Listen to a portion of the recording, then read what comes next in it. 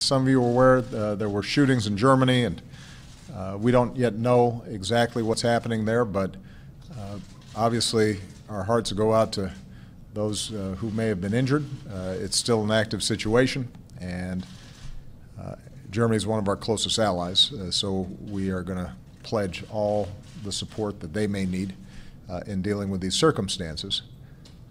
It's a good reminder of something that I've said over the last couple of weeks, which is our way of life, our freedoms, our ability to go about our business every day,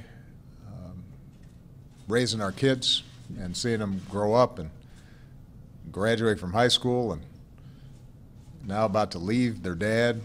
I'm sorry, I'm getting a little too personal. Getting a little too personal there. That depends on law enforcement. It depends on the men and women in uniform every single day who are under some of the most adverse circumstances imaginable at times, making sure to keep us safe.